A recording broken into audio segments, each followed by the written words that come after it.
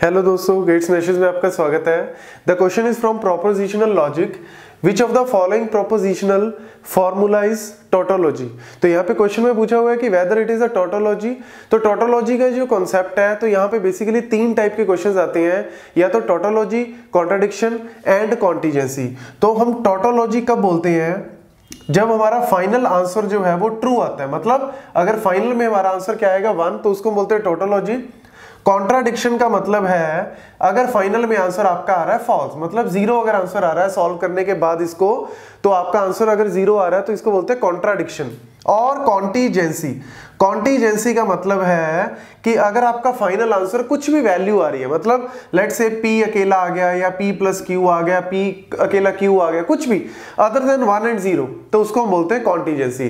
तो इस टाइप का क्वेश्चन जो है वो फ्रीक्वेंटली आस्क्ड है कॉम्पिटिटिव एग्जाम्स में। अगर हम बात करें तो यहाँ पे मेरे पास क्वेश्चन में वही पूछा हुआ है कि 4 ऑप्शन है, इनमें से कौन सा टोटोलॉजी है, तो आपको सिंपली इसको सॉल्व करना है। लेट्स से कि अगर हम ऑप्शन ए को उठाएं तो ऑप्शन ए को सॉल्व करेंगे तो कैसे सॉल्व करना है?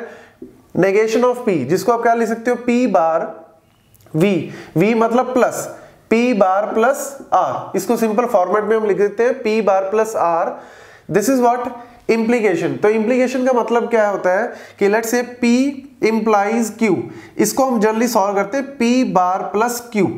ये आपको याद रखना है, सिंपली P इंप्लाइज Q का मतलब होता है P बार प्लस Q। तो बस आपको यहाँ पे लेट्स से कि एक स्टेप बाद हम कर लेंगे इसको सॉल्व। पहले इसको भी हम नॉर्मल लिख देते हैं P प्लस R बार, सिंपल हमने इसको भी लिख लिया। अब हम इंप्लीकेशन जब इसको हटाएंगे तो क्या आएगा? दिस इज P, ये पूरा मतलब एक तरह से आपका P हो गया, ये पूरा आपका क्या हो गया? Q हो गया। तो यानी आपका क्या बनेगा? P बार प्लस Q।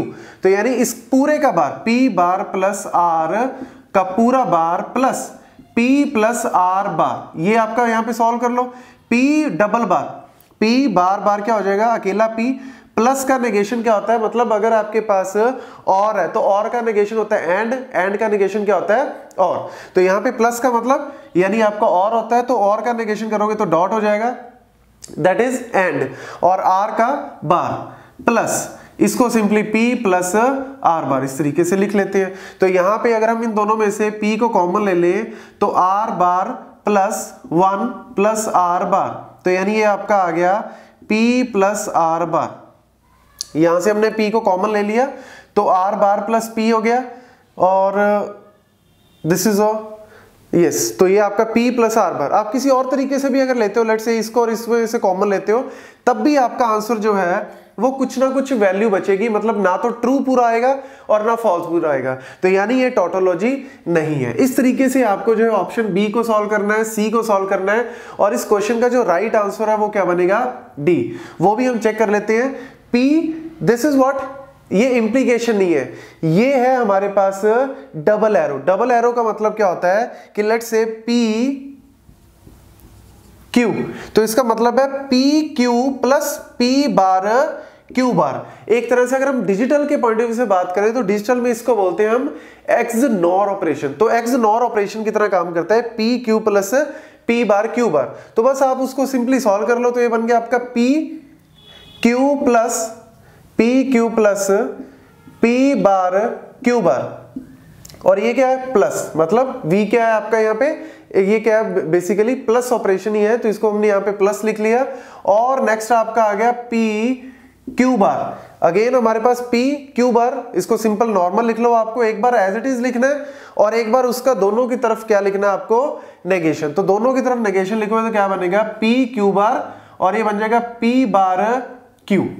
ये आपका जो है यहाँ पे सिंप्लीकेशन करने के बाद आएगा। अब इसको जब आप सॉल्व करोगे फर्दर, तो यहाँ पे आप इन दोनों में से, इन दोनों को कंबाइन कर लो, इन दोनों में से कॉमन ले लो, और इन दोनों में से, तो इन दोनों में से कॉमन लोगे तो ये P Q प्लस Q बार आ गया, प्लस P बार कॉमन लोगे यहां से इन दोनों में से, तो P बार Q बार प्लस Q। ये आपका इस तरीके से सॉल्व होगा। तो Q बार प्लस Q क्या होता है? 1 होता है, तो यानी आपका आंसर P आ गया, plus Q bar plus Q क्या होता है 1, तो यानी पी बार का एज इट इज, तो पी प्लस पी बार क्या होता है 1। तो देखो फाइनल आंसर क्या आ रहा है आपका 1, तो इसको हम बोलते हैं बेसिकली टोटोलॉजी। तो इस तरीके से आपको क्वेश्चन को सॉल्व करना है। बस जब कॉमन ले रहे हैं तो ध्यान रखना कि किन दो वैल्यूज को कॉमन ले रहे हो, ताकि आपका आंसर जो है वो जल्दी से जल्दी रिड्यूस होने की आपको यहाँ पे कोशिश करनी है। जितना रिडक्शन करते रहोगे उतना आपका आंसर जल्दी आता रहेगा। और जो प्रॉपर्टीज है, ये फॉर्मूलेज है, ये आपको यहाँ पे याद रखने पड़ेंगे, क्योंकि इनको आप डायरेक्ट यहाँ पे अप्लाई करोगे। Thank you.